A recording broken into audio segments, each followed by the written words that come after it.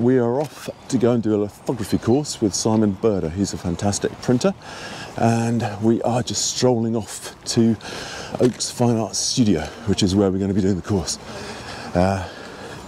Beautiful spot here, obviously. Now, just going to make sure we find the studio complex is the main thing. Been here before, but I can't quite remember where it is. But yeah, he's going to teach us all about lithography, which is a really cool thing, which is printing on a stone, essentially. So here we go. Let's have a little stroll around. Beautiful spot here, and the summer you got these lavender fields just next door. Now I think this might be it here. I can't quite remember exactly where the entrance is to the studio. I think it's probably there, I think. Oh yeah, I think this is it. Can't quite remember how we get in. Studio 9. Which studio is it? Cannot remember which studio it is. Joe Sharp. Okay. Oh, maybe it's this one. Oh, sorry, which is Simon Burder's studio? It's just over there. It's just there, lovely. Thanks a lot. Thanks a lot. Oh. Right, here we go, guys. We made it at last, amazingly enough. Oh, come on, and the beast, the man with the movie camera, and the beast is here as well. Jurassic limestone. So that means it's about 150 odd million years old. Oh man. Does it have fossils and stuff? It can do, and what makes it interesting for lithography is that it's particularly fine-grained, and it has very few impurities in it. Generally, it's a flat cleaving sort of sedimentary rock, essentially. So it naturally splits into flat slabs when it's quarried, and when fossils are found in it, they are generally highly well preserved. So probably the most famous fossil found in it was the fossil of Archaeopteryx, which is the bird dinosaur. Oh wow! You know, and that's so cool. They know that it had feathers because the feathers are preserved in the in the fossil record. Yeah. Was that quite recent they'd found it? To be honest, I'm not sure how long ago it was, but lots of different things have been found in this rock, but it was being quarried for a long time before lithography came along. It was quarried for other things, but in the late 18th century, a man called Senefelder was looking into ways of printing his own plays. He was a young man who was a budding actor and aspiring playwright, and he wanted to basically publish his own play, and he couldn't get anyone to do it, and he didn't have any money, and I think he was also a law student, and he was struggling a bit financially, and then his father died, I think, and he had to make money for his family who relied on him, and that's sort of the background of why he was looking into trying to find a way of making money, essentially. And he thought, well, if I can print my play, then produce it, then it'll be a way of making money. But in fact, printing is expensive, especially in those days. It involved metal and things. And he thought, well, what if I could use this locally available stone? It must be cheaper than metal, and there must be a way of using it to print from, which is what he set about investigating. That's the story, and the story is that the kind of apocryphal story is that one day in his workshop he was asked by his mother or somebody to write down it's either variably a laundry list or a shopping list, but he was asked to write down a list of something. He didn't have any paper handy to write it down, so he picked up a piece of waxy crayon and wrote it down on one of his bits of stone. No way. And then he noticed afterwards how the stone absorbed water, and the grease repelled the water where he'd written the laundry list. And it's a bit of an apocryphal story, but it makes a nice one. I think the reality is slightly different, and he actually wasn't the first person to think of using these stones to print from. A man called Simon Schmidt had been experimenting with printing from the same kind of stones about 10 years before, in around 1780-ish, something like that. And he'd successfully made printed maps. I've seen example of one of a map of Africa, for example. But what he was doing was and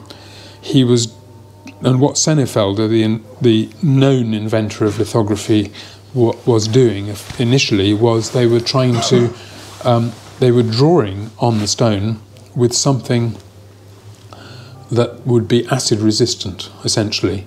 So they were thinking along the lines, for those of you who know a bit about etching, they were thinking along the lines of a relief etching.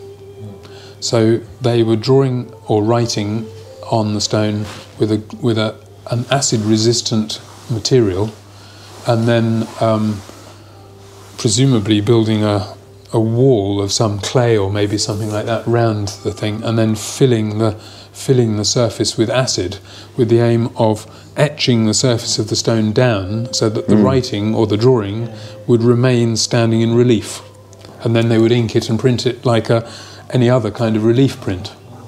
But in fact, what happened was that when Sennefelder made his experiments in the same line, he suddenly did notice that the greasy ink that he'd devised for doing his drawing and writing not only resisted acid, but it also had an effect of creating an image in the stone anyway, which was that the stone absorbed the fatty material from the drawing medium, and the rest of the stone, if it was dampened, would repel an oil-based printing ink, while the printing ink would stick to the place where he'd drawn and written things. So it didn't need to be heavily etched in order to be a higher and lower level. That was the principal thing he discovered. And then, of course, he was quite an entrepreneur, so he quickly set about telling other people about this and sort of getting other people involved in actually, what's the word, where you scale something up. You know, he wanted a scalable business, in effect, that would be, and effectively it became an industrial process on a large scale, such that throughout the 19th century and well into the 20th century, these stones would have been used for lots of commercial printing. An example of which I've got right here, in fact, which is oh wow, look at that. Ones I've acquired recently, a whole bunch of stones which still have imagery on them, which were printed in the 1930s last. Man. So you could still print from that today? You possibly could, but yeah, I've got a few other interesting stones later on I can show you, which have got old imagery left behind on them. Another one here, which actually I will show you because it's quite historic. I discovered that I didn't know this was what it was until I went to see a Barnett Friedman exhibition at Pallant House Gallery about a year and a half ago. And this is actually the original stone from which a piece of Barnett Friedman's design for a Christmas card in 1947 or 8. When this was a more industrial process, there were machines built which were sort of mechanical equivalents of this, which were obviously not so manual, but they still required a certain amount of manual operation. So if anyone would like to try their hand at this is called a levigator, by the way. A levigator, nice. A levigator. So cool. So you're literally grinding away. Just have a go at. It doesn't matter which hand you use, whichever one you're comfortable with.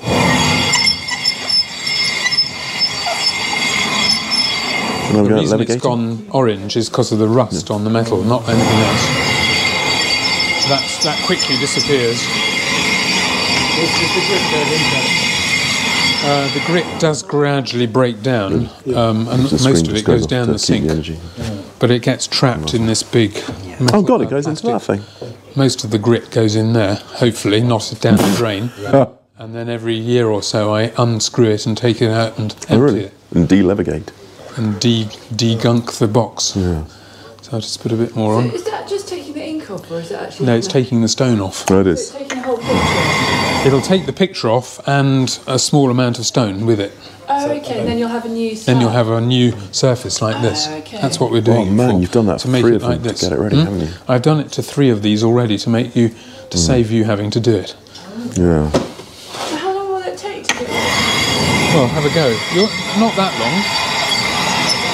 It won't take long for it to disappear.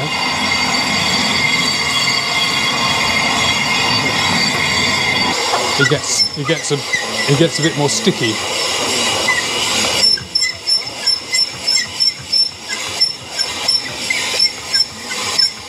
You have to do it equally all over the whole You do, stone. yes, you do, yeah. So even right up to the edge corner bit. Yep. What is worth realising is that this mud was last time 150 million years ago. Oh man, that's insane, That's the isn't last it? time it was mud. That's insane. The geology of this is that, in fact, at that time, that part of sort of Central Europe was actually underwater, and it was a sort of inland series of lagoons or seas, and apparently they were quite sort of isolated and probably quite acid, but also not much happened in them. They were quite dead. There wasn't much movement. So so the movement of the water was very little, which meant that the silt of which formed the stone just fell through to the bottom without being disturbed for millennia, really, and any animals that got into the water, fish and other animals that got in the water, tended not to last very long. They tended to die, but particularly when they fell into the mud, because it wasn't moving, there was very little movement of the water, they didn't get broken up like they would have done in other places. So their skeletons and their forms tended to stay very intact, which is why this, they were just lying in the mud without being bothered for a long time. So that's why the fossils are so good. Intriguing. But it's also good for lithography, which is that there are there's not lots of other things in the stone to distract you or to prevent it from being suitable. So it's the combination of it being limestone, but also the fact that there are not lots of other things in it. Then they're basically sensitive to grease, so be careful of touching them too much, unless you want to draw on them. Oh, I see, that's look like he's walking around with an old piece of toast in his mouth.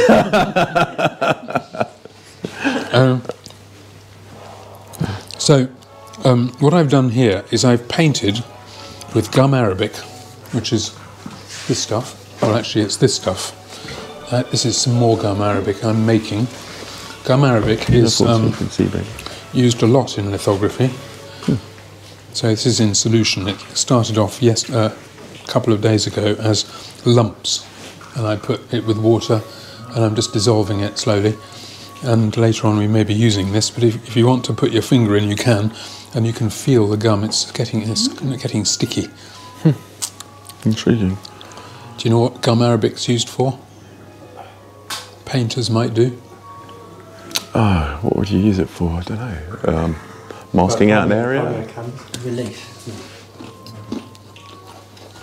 It's a paint ingredient. What, for making paints? Oh, really? Oh, so it's like a... Yeah, I can't think of the name we'd call it. Come from originally? The acacia tree. And that's why you're getting it all sorts of bits and pieces which are actually... Oh, it's actually bits of tree that are in there. Bits of tree in there. But gum arabic's used in lots of things. It's used in food, various food products. Probably it's in your toothpaste. Oh man, that's in your toothpaste. if you like, things like wine gums or boiled sweets, those kind of things, gum arabic. Think of another thing. It's not so much the thing anymore because they're self-adhesive. But when did you last lick a stamp? Yeah, ages ago. Or the envelope, to close the envelope. You were licking gum arabic. It's receptive to grease. That's the key thing to realise. So when you draw on it, you're going to draw on it with things like this. And you're going to draw with, I'm going to give you these, not those ones. Hold him for a minute. Keep those separate. Things like this. So, whoops, we're going to draw with crayons like these, for example. So, in this state, it's receptive to grease. And why I'm coming back to the gum arabic is if you paint gum arabic on, basically you block the surface of the stone and you can't draw on it anymore. So that's why I've pre-gummed the edges of the stone to define areas where you will be able to draw. You don't. By the way, when you draw, you don't have to feel obliged to fill the whole of this space. That's up to you. But that's the maximum you can go. So if you draw on top of this, nothing will happen. This is a barrier against drawing. Yeah. All right? So anything you draw with a greasy crayon will become a mark that will print. So the stone has a fine grain so that it can pick up nuances of the crayon mark. So it might be that the grey or the stroke of the crayon becomes printable as it is. So it's very direct. Lithography is nothing if not direct. So it's all about. It's why artists were attracted to lithography in the first place when it became a new invention, other than differently from etching and lino cutting and wood cutting and all the things that we are familiar with. Perhaps lithography is the most kind of directly like drawing and painting. Oh, okay. Because it wasn't in negative. No.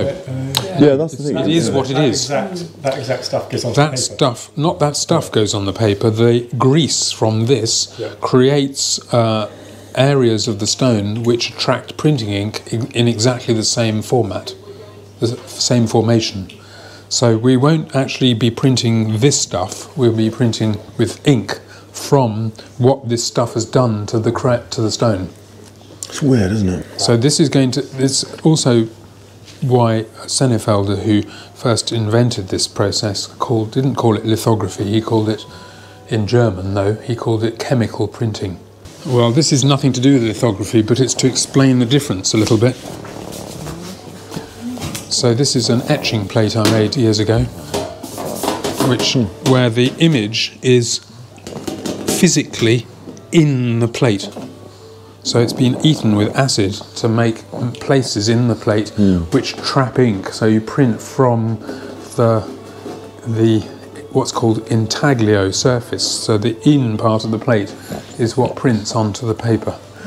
That's been exposed a few times, is it? That one's been exposed a few times. Well, it's been exposed to the acid a number of times because it has not only lines, it has different depths of aquatint as well. Deep in it. There's aquatint on here as well, which is a texture basically. Yeah. So, but the point is the ink is trapped in the texture and in the lines. And if you feel with your fingers, you can feel there's a surface there. So on the paper it comes out a bit 3D, doesn't it? It can do, yes. Right? The ink almost sticks up on the paper because it's being squeezed out of the lines onto the paper in an etching press like we have next door. Oh, you've got an etching press next door. Yeah. So that's etching. Lino, which I can't show you because I don't know where I put my lino cut, that I sometimes get out. And wood, all those things. Relief, sticking up, intaglio, etching, in. And then along comes this new technique, new kid on the block, lithography, which doesn't do in or out or up or down, it's all on the same level. So this surface is always flat. Nothing is dug into it and nothing is sticking up. It's entirely down to whether or not the stone has got a memory that is greasy, whether or not you've is a kind of chemical alteration to the nature of the stone itself. That's weird. That actually allows it to either pick up the ink or repel the ink. So that's the one thing that you might, the thing to take away from today is to remember that, really. So I'm going to keep the materials and options a little bit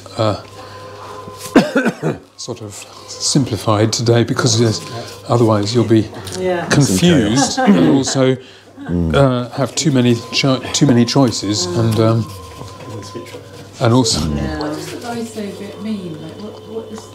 The litho bit is simply referring to lithos, the Greek for stone. It's a bit like a pan of watercolour paint, I suppose. So if you get it moving around with a bit of water and a brush. Sound of happiness. And then once this is active, you can paint with it. So this is basically black. Nice. But if you take a more suitable brush, so if you have a watercolour type brush, you can paint with it like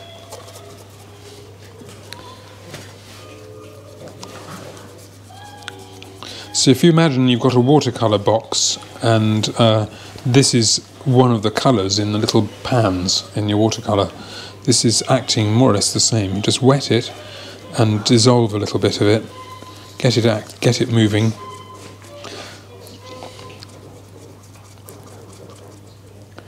And then you can start painting. Nice. Put some gum arabic on there. Waterfalls. He's drying that, so that bit'll be dry, and then on top of that you can place like a splattery background. So whatever you put over the gum arabic and out, basically. There's a couple more brushes. It's pure gum without any bits in. And I'm going to measure this gum now. You're going to measure it? So what we want is to make what's called a gum etch. You probably won't get this the first time. I certainly didn't. It took me probably at least a year before I even began to slowly understand what was going on. And I was doing it full time as a student. So I wouldn't blame you if you didn't understand at all what was going on. No. So what I'm doing is taking gum arabic, and I'm going to mix up about 20 millilitres. I like to have a regular amount of gum that I know where I am with it.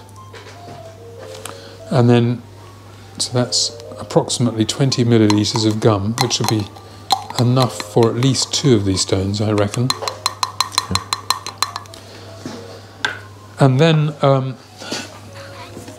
it stuck itself to the table. Never mind, doesn't matter. I'll do it there. So we take the gum and we're going to make it slightly acidic. Right. So this is gum. This is pure nitric acid. Well, really? Right. When I say pure, it's probably 70% nitric acid. So it's not quite pure. It's not 100%. And into that we're going to drip some acid, so it becomes slightly acidic. And then that gets painted onto your drawings. And the type of drawing you've done, to some extent, will influence how strong or weak we make the etch. So this, I'm going to go probably for a medium strength etch, which will deal with probably all your stones, just to be quick and easy. But if I was being very particular, I might be careful to measure the amount of acid I put in the gum, depending on how I've drawn the stone. But let's put approximately, I think probably 8 drops will be enough for this. So I tip this and it drips. 1, 2, 3, 4, 5, 6, 7, Like a 8. natural flow. That's pure nitric acid in there. By the time if you drip this on your hand, you'd know about it. Oh really? Yeah, it's hardcore. It would sting. Well, not straight away, but it would burn you in a bit. So I'm not going to get too complicated about different strengths of etch, but effectively what happens is the gum, as you already have found out, goes on the stone and it kind of blocks the stone from receiving grease.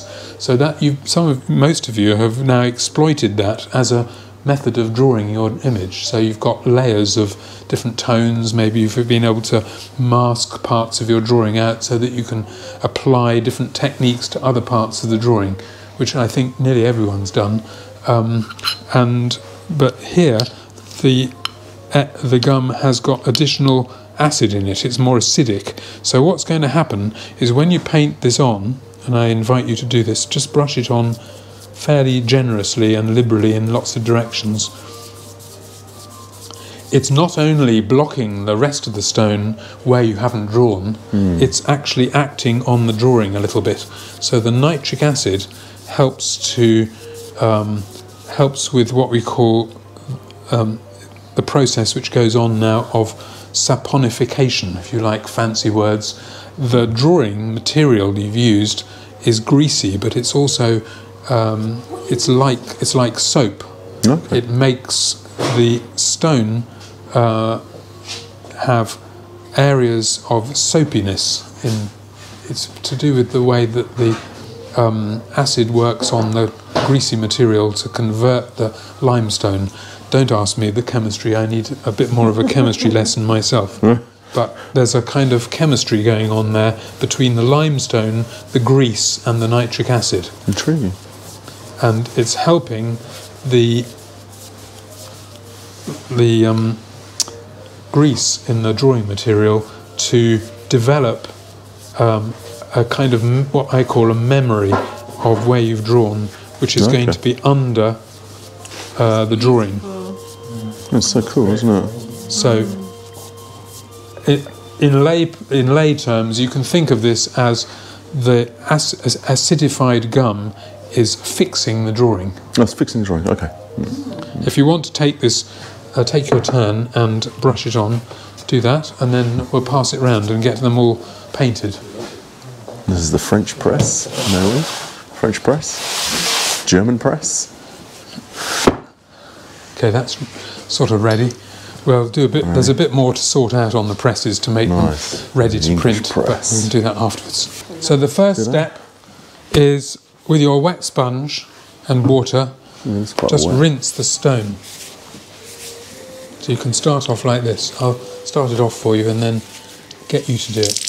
Doesn't matter if you use quite a lot of water on it now. So make sure you rinse it down.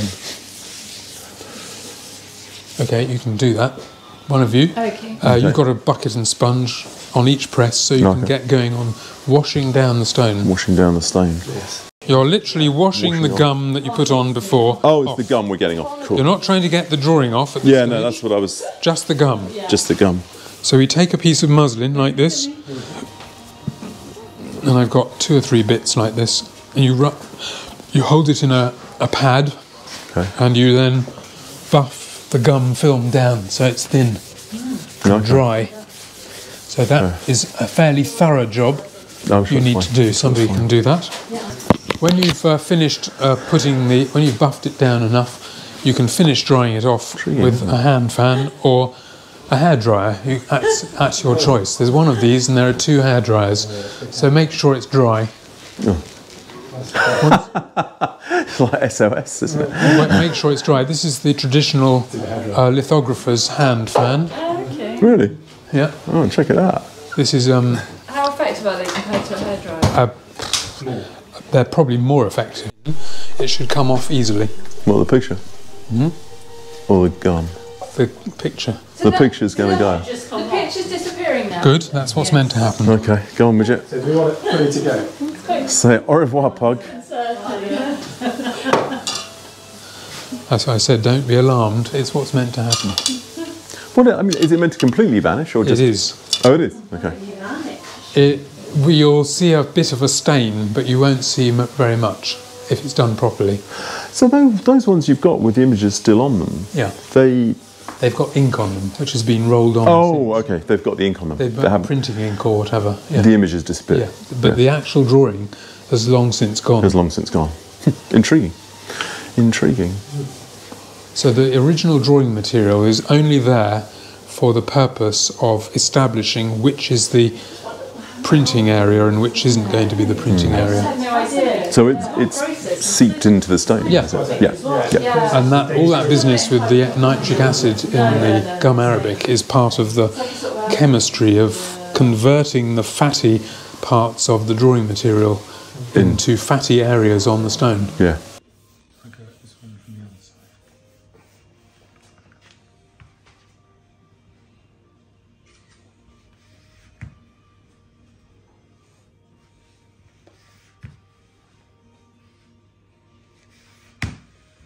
So, I think they're all right. Yeah.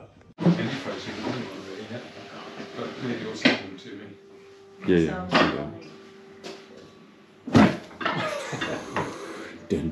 And you can actually wind, if you like, you can even, some people can just wind it back, but you can pull it back because you're strong. What had it? Just pull it back. Oh, good old times. Here we are. Yeah, £10 off. That's it. Pop it out of the way. Here we go. We do it like together if you take it back. Yay! Whee! Here we are. Very cool. Does it work? Absolutely Yeah, I think stunning. it's well. Fantastic. Oh, that's beautiful. That's really good. It's kind of really nicely done. So your placement on the paper means you're going to get plenty of paper above, but you can always chop it down afterwards. Really cool. Really cool. All right, So that's good. your first one. Birthday present. Really You nice. can do one or two more, even if you have to go. Yeah, I And can you can be, no doubt, you can get hold of your prints. yeah, definitely. get You can arrange you to get them somehow. Yeah, no, that'd be great. I'm sorry we'd have to dash off. No, I know. Well, it is. Yeah. This is ready to go. All right. Okay. So this goes down. Maybe you can tighten. Actually, a bit tighter. Okay. This goes down. I'll do the first one because Yeah, it's a bit scary. It looks really frightening, that one. Okay, This are is you leaves ready? an arm. This one's automatic. So this one you just press a button and it should work. Watch the tape and when it reaches there you lift it up. Oh, no. You can look back on its own because of clever mechanics on Yeah. there. And then you switch it off. Yeah, well, good Yeah, on- good on Brits. switch it off. Yeah, that sounds like the main thing. And then we take the lid off, as it were. We have a look at the pudding. And we see what we've done under You there. got any image? Have a look. It may be rather pale, don't be surprised if it's very faint. But our first one often is. Oh, no, it's not so Ooh. faint. Not bad. Check it out. That's cool. There's the pod. That's so cool, man. It's really cool. That's really cool. Really good. Poggy's Not bad, coming it's up. not too faint. Fantastic. That's not bad for first proof. I would Yeah. expect that to build up with a bit more inking and printing to build up to fully inked and fully printed black and white image.